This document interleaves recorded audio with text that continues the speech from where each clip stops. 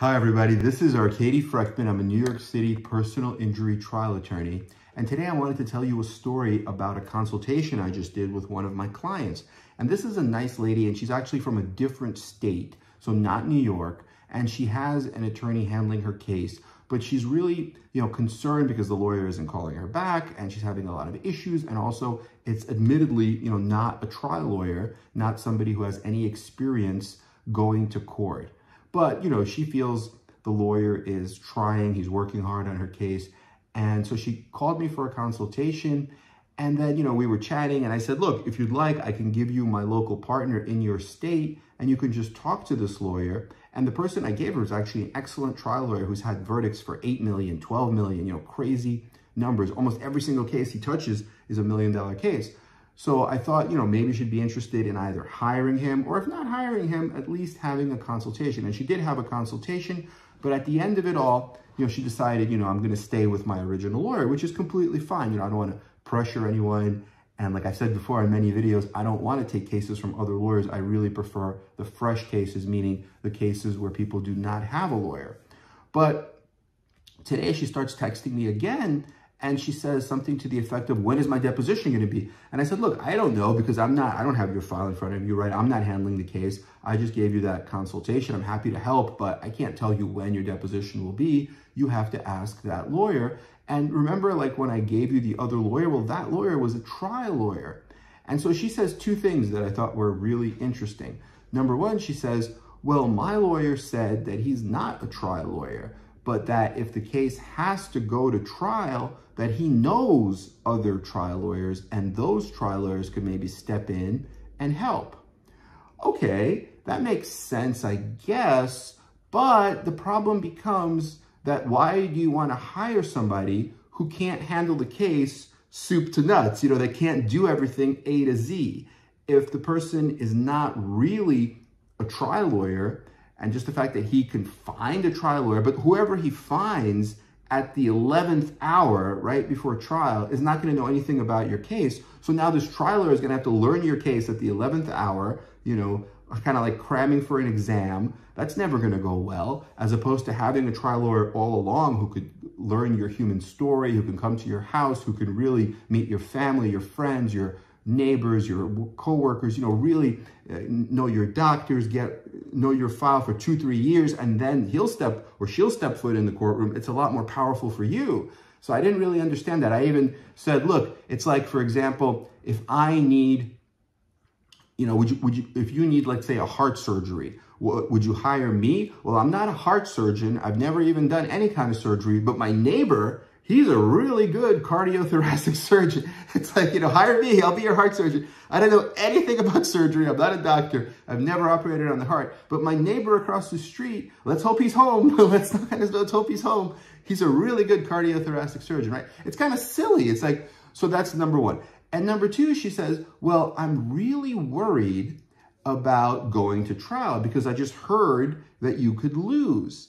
And that's true. I mean, you could lose, right? But I think that the problem with that kind of thinking and that kind of analysis is that if you don't have a trial lawyer who's preparing the case for trial, then you're never going to get a maximum settlement. That's like wishful thinking, right? That's like thinking, well, the insurance company will be fair. I had a real case. I wasn't at fault. I did have, back surgery, or I did have a serious injury. So the insurance company is just going to give me millions of dollars. Well, if you've watched any of my videos, and I think we've made hundreds of them over the last 10 plus years, you'll know that is baloney. The insurance company is not going to be fair. There's no equity. They're not looking out for your best interest. They're a for-profit business. And what they want to do is make as much money as possible and pay you nothing or as little as possible. So the only way to get the maximum settlement is to prepare the case for trial as if you're going to trial, dotting your I's, crossing your T's, doing subpoenas, having all the medical records, having all the experts, and them seeing that you have a real trial lawyer on board, right? Because then if you do all that, what the insurance company will say is, look, we're in a corner. If we don't pay $1 million, well, they're going to go to court and they're going to hit us for 2. So they're going to pay you $1 million. But if you're afraid to do that, right? I even said to her, look, you don't have to do it. You're the client. Just have the lawyer, the trial lawyer, do it for you. But if the client is afraid to get a trial lawyer to do it for her and she's just expecting a settlement, there's not really any other option, right? The only other option is to take a lowball settlement. So that's unfortunately reality. So I just wanted to put that out there. You know, I don't want to give any specifics about cases. I want to keep all consultations confidential. But sometimes I talk to people and I feel like there are lessons here, right? Lessons that other people should hear that could be helpful for the public. And that's why I'm getting ideas from these consultations for videos. So I hope this was helpful to you. But I feel like, you know, those are some interesting, you know, reasons not to hire a trial lawyer. So tell me what you think. Okay. Thank you so much. We are here for you. Our goal is helping serious injury victims and families. You know, text us. You could text me for a private consultation, 347-566-9595. It's totally confidential and it's free. You know, and we're just here to help. Like if I could just chat with you and tell you what I think, that I'll do that. Like I've had a lot of consultations last week. And a lot of the people, you know, some of the people didn't have lawyers. Some of the people did. And some of the people had lawyers that I knew. And I told them, that's a good lawyer. Stay with your lawyer. He or she knows what they're doing. They're excellent. In fact, some of the lawyers I know, and, you know, I won't tell them that, you know, the person called me because that's not, it's the attorney-client privilege. But I tell the client, hey, you have a great lawyer. You're in good hands. Sometimes people, you know, might need a change or they might just not have a lawyer and need a lawyer. And sometimes people just need advice or they're in a different state and they need a consultation with somebody local just to answer some questions and, you know, to put their mind at ease or to learn something about their case or about the path, right? What they have to do in order to succeed in their case. So I hope this was helpful, but our goal is, like I said, helping serious injury victims and families.